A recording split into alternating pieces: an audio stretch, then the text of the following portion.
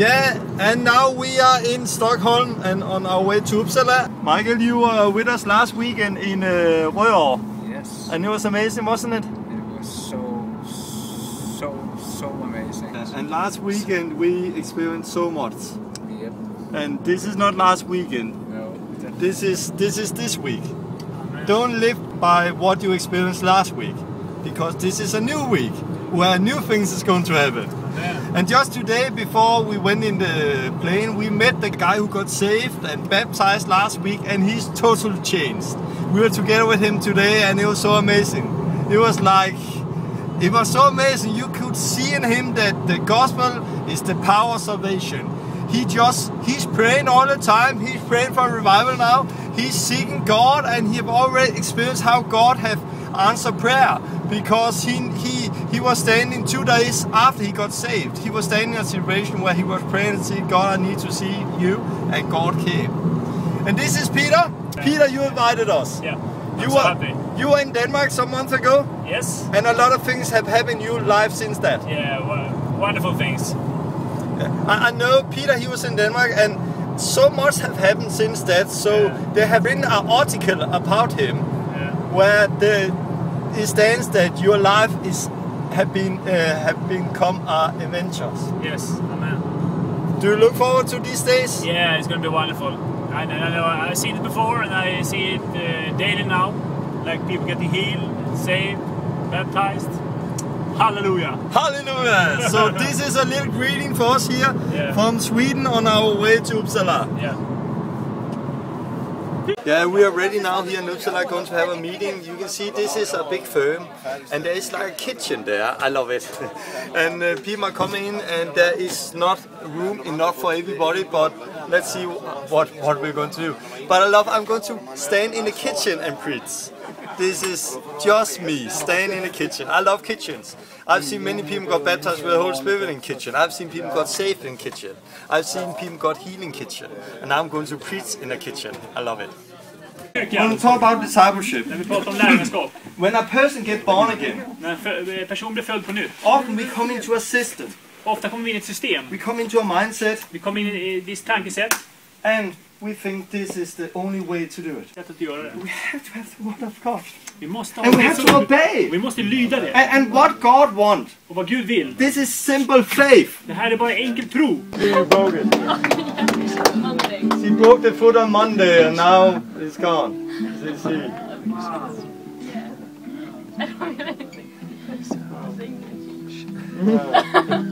That's worship. You can go to the doctor and just Hallelujah.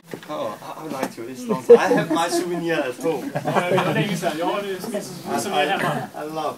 And try to put the cross like yesterday. Igår. For the people who was not here yesterday. För de som inte var här igår. She came with crosses. Så kommer hon med kryckor. And she. För prästen gav oss over me. Och jag började dansa. Jag startade dancing. Det var ingen smärta i foten. No pain at all in foot. Och det har hållit sig så att jag... And it's just keep on going. Så att jag kan gå nu också. So I can go walk now also. Så Herren helade mig. So the Lord was... Amen, Jesus. Halleluja.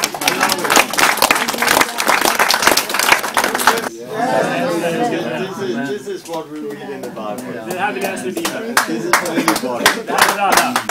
Amazing. Fantastiskt. Amazing. So, I just want to share this testimony. Jag vill bara dela vittnesbördet. That we had to expect God to move. Vi måste förvänta att Gud rör på sig. And expect God to do something new. Och att Gud också gör någonting nytt. We have a problem. I'm going to talk about our problem today. Vi har ett problem, och jag ska prata om det problemet idag. Our problem is our traditions. Vårt problem är våra traditioner. And our experience. Och vår erfarenhet. Our experience. Vår erfarenhet. Somehow can be good. På något sätt kan det vara bra. Because we can have good experience and they help us. Och vi kan ha bra erfarenhet och det kan hjälpa oss. But our experience will always limit us. Men bort. When we start to think of the man of peace. När vi börjar tänka på fridens man. And be open for the man of peace. Öppen för fridens man. And looking for the man of och letar efter fridens man. And praying for the man of och peace. ber och hittar fridens man. You find Du har vi heden. Be careful. Inside the church. Var försiktig. Gå in i kyrkan och göm dig. Gå in i kyrkan. You have to be in there. Du Du måste vara där inne. Be careful! Var försiktig. This world is dangerous! Den här världen är farlig. They want to eat you! De vill äta dig. Keep inside! Håll dig inomhus. Forever! För alltid. Be there! Var där. I'm the good shepherd! Jag är den gode I'm herde. going to keep you there! Jag ska behålla dig. Safe! The shepherd was going with the lamb. Herden går ju med lammet. And this is what Jesus is saying. Det är det här Jesus säger. Go out Gå ut. and I am with you. Jag är med er. Always. Alltid. Christina was with us out on the street yesterday. Kristina var med oss på gatan igår. And she met a Buddhist. Och hon mötte en buddhist. And stopped her. Och stoppade henne. And talked with her about God. Och pratade med henne om Gud. And the Buddhist was very shocked. Och buddhisten var väldigt chockad. Because some days ago, För några dagar sedan. she have got a strange dream. För några dagar sedan fick hon en märklig dröm.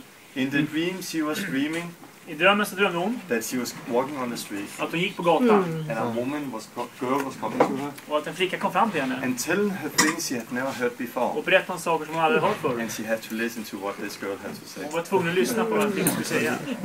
Amazing.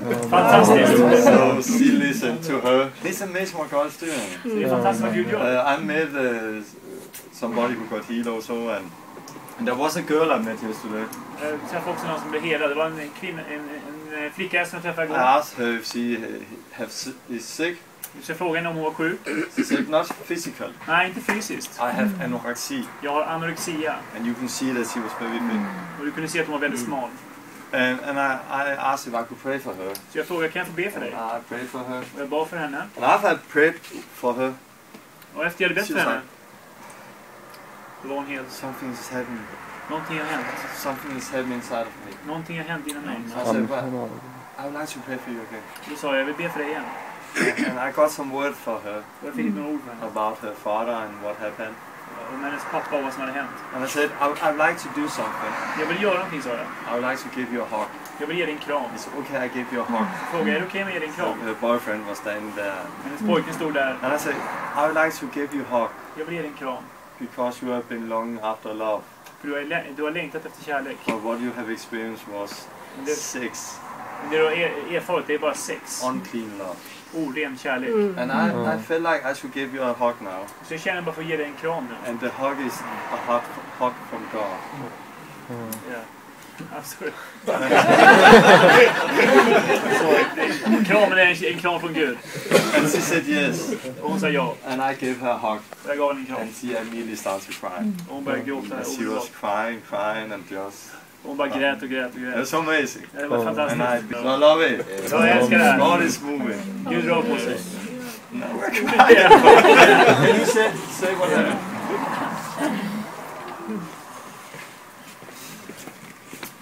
Ja, igår var det en väldigt speciell dag. Yesterday was a very special day. Han frågade om man hade ont någonstans. So Michael asked him if he had pain anywhere. Ja, jag har värk i hela kroppen 24 timmar. And he said that I have pain in my body Dygnet runt. 24/7, all the day around. Det är omöjligt att han tyckte om oss och så, men han sa det är omöjligt att jag ska bli frisk. Jag har varit så här efter en bilolycka och jag kommer att dö med den här sjukdomen. He liked us and everything, but he said this is impossible. I had this after a car accident and I'm going to die with this pain. Han hade provat med allt. He had tried everything. Ja, men kan vi ändå få be med dig, sa han. But we just said, can we pray with you? Ja. Okej, sa han. And he said, yeah, okay, do it. Men ja, då låter jag min vän här, Lars, be för dig. Så kan du lägga handen på honom, Lars. Och så gjorde Lars så här. Then Michael said that, okay, my friend Lars is going to pray for you. So Lars just put the hand on him like this. Ja. Och så stod Lars bara och muttrade någonting. Then Lars said something. Ja, ja, hur känner du dig nu då, liksom, sa han efter ett tag. Then I asked him, how do you feel now then for a while? Ja, kan du röra på dig Can you liksom? move your body? Och då blir han alldeles stel, ansiktet bara stirrar Then så he just här. got totally stiff and just looked at us. Helt tyst, He was knäpptyst. totally quiet. Hans ansikte var helt stelt och han bara rörde på sig så här. And he just stands still. Hur känner du? Känner du någon smärta? How do you feel? Do you feel any pain? Ingen smärta, sa han. Liksom. No pain, he said. Ingen smärta, vad har ni No gjort pain. för någonting? What have you done to me? Han var helt chockad. He was Alltså. totally shocked. Och Victoria, hon såg ut som en stor fågelholk. My daughter Victoria, she was like totally like a question mark. Och efter... började på att prata med några andra. Sen kom han tillbaka. Then we went away for a while and talked with some other people, but then he came back. Jag gav han ett telefonnummer så han kan ringa till oss. So I gave him a phone number so he can call us. Men då kom han ändå tillbaka då vi stod och pratade med andra och berättade för dem. Det fungerar, det fungerar! Helt exalterad. This is working, this is working, this is working. I morse så var jag helt förkyld, alltså uppsvullen i halsen och näsan och jag hade feber. Okay, I don't say anything, but I woke up this morning and I was just woke up and I felt cold. Och jag sa till Gud, I said, God, jag lovar att göra precis vad du vill i mitt liv. Du får använda mig till vad som helst. Bara bli frisk. So I said to God, you can do whatever you want with me in my life. I promise to obey you as long as I get healthy now. The cold goes away.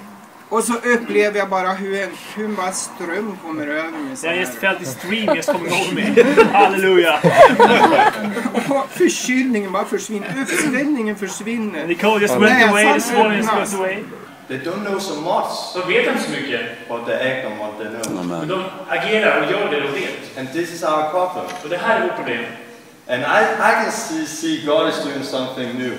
Och jag kan se att Gud gör någonting nytt.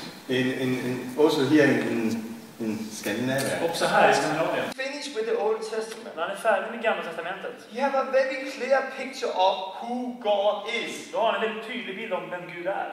The creator of heaven and earth. Hey, right now, I command every pain to go right now in the shoulder, God. I command every pain in the back to go right now. In the eyes to go right now. Right now. Why is it now? Well, it doesn't pop anymore. It didn't pop anymore. Everything, last thing goes go right now. What now? I can't feel it. Now it's gone. What about you? What do you think? Okay. God, thank you because we're going to heal that in the name of Jesus. What about you? Who had pain? It's gone? I have a cold too. Cold too. Michael, can you come pray? What about you? What do you have pain? Yeah, Peter, I'm going to Denmark again, and you came to Denmark 3 months ago. Yes. And there you got started, and you prayed for the first people who got healed. Yeah. And you have started an adventure in your life. Yes. And you have been in Thailand, and you have baptized people in water and with the Holy Spirit, and life has got changed. Yeah, totally. And now we have been here 3 days. How has it been?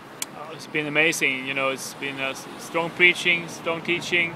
We've been out in the streets praying for sick. We've seen many healings, and I think many people's lives have also got changed. And also for us, it's been a blessing to have you here, and it's been a wonderful time. Give one testimony or two. What happened? Yeah, I think one good thing we did, because we brought people out to give them a kickstart, and I took a little boy into a gang of pretty big boys, and they looked dangerous, 7 people, and I just let this 13-year-old boy just pray for them, and one of the men there got healed. You know, it was very strong because this young man, you could see that it works, and it was a strong testimony to see that, and that made a huge impact on his father, I think, and his father also brought him so he could pray for some sick, and they also got healed. So I think this impact has touched his family. So it was very, God is doing something there. And like 3 months ago, you haven't prayed for sick people, and today you prayed for about 10 people at the meeting who got healed. Yeah. And yes. People got baptized with the Holy Spirit today. Yeah, baptized on. You love it? Yeah, I love it. Hallelujah. So it was good. This is contact. This is what God is doing. Yeah. So God bless you here in Sweden, Uppsala. Yeah. Since we were in Uppsala, I've heard many testimony about how it just has continued. Many have been healed since then, including people with cancer. I've also heard of at least 3 that have been saved, baptized in water and with the Holy Spirit. So these Equipping America weekends really bear fruit. Do you want to have such a weekend in your town? Please contact us through thelastreformation.com.